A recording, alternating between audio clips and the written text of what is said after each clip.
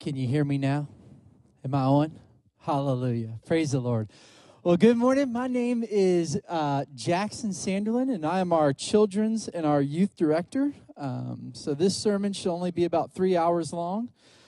That's a joke. Will said, you got 7 minutes. If it takes 10, you're fired. So join with me this morning as we go to the Word, and our scripture this morning is Acts chapter 2, verses 1 through 21. This is Pentecost. It says, when the day of Pentecost came, they were all together in one place, and suddenly a sound like the blowing of a violent wind came from heaven and filled the whole house where they were sitting. They saw what seemed to be tongues of fire that separated and came to rest on each of them. All of them were filled with the Holy Spirit and began to speak in other tongues as the Spirit enabled them. Now there were staying in Jerusalem God-fearing Jews from every nation under heaven. And when they had heard this sound, a crowd came together in bewilderment because each one heard their own language being spoken. Utterly amazed, they asked, aren't these who are speaking Galileans? Then how is it that each of us hears them in our native language? Parthians and Medes, and the Elamites and residents of Mesopotamia, Judea, Cappadocia, Pontus and Asia, Phrygia,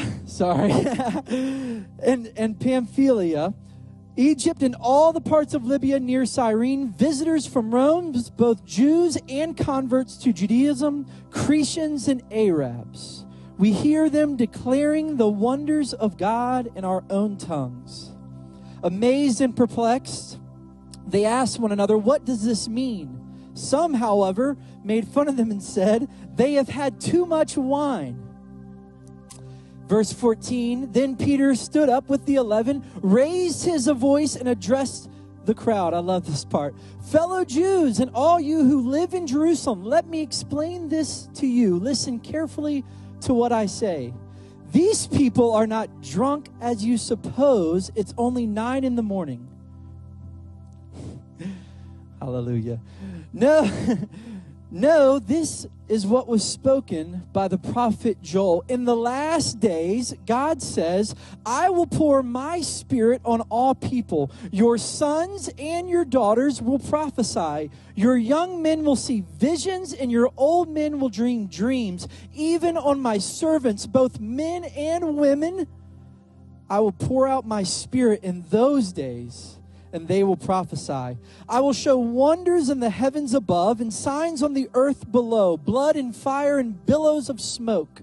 The sun will be turned to darkness and the moon to blood before the coming of the great and glorious day of the Lord. And everyone who calls on the name of the Lord will be saved. Someone say amen this morning. I love this text. It was quite the text. Will, thank you for all of the difficult names I got to pronunciate in my first sermon back in a while. Who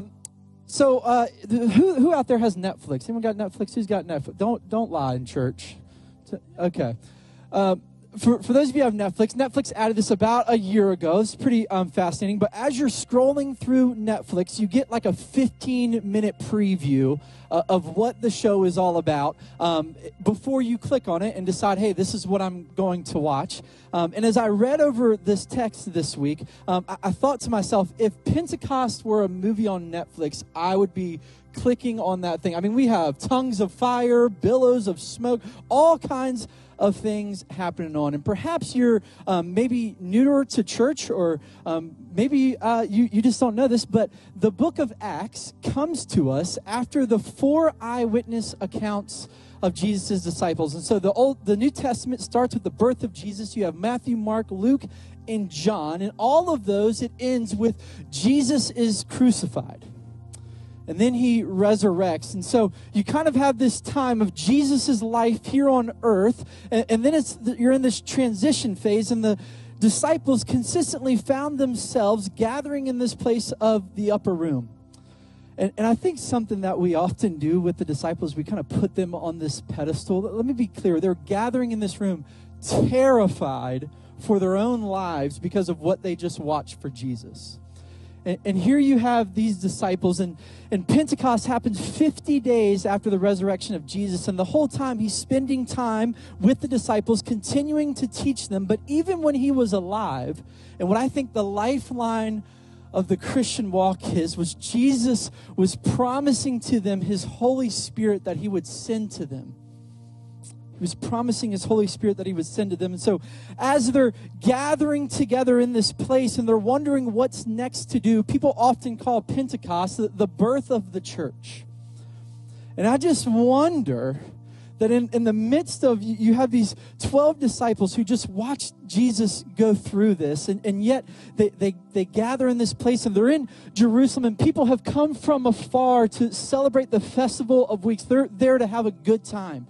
And the disciples stand up and they begin to proclaim these mysteries in the midst of all of these people. And they're each hearing them in their own native tongue. It would be the equivalent if all of you spoke German and I broke out in fluent German.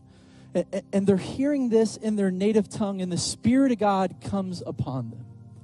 And the church is born. And this is what it says later on in the chapter. It talks about Peter stood up and he addresses the crowd and he preaches a sermon. It says that they were cut to the heart. And there were 3,000 people that joined the church that day. I got to thinking to myself, gosh, what would the early of church have been like?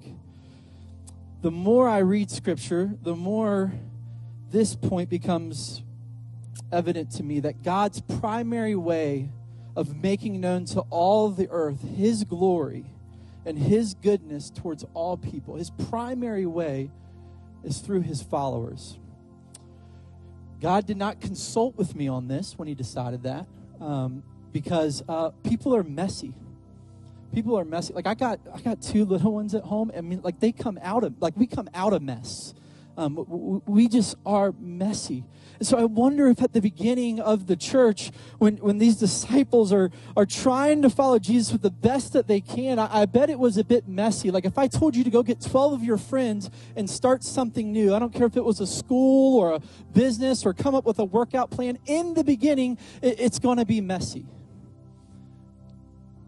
Is this not where we find ourselves today? Like it's messy. This walk with Jesus is a messy thing.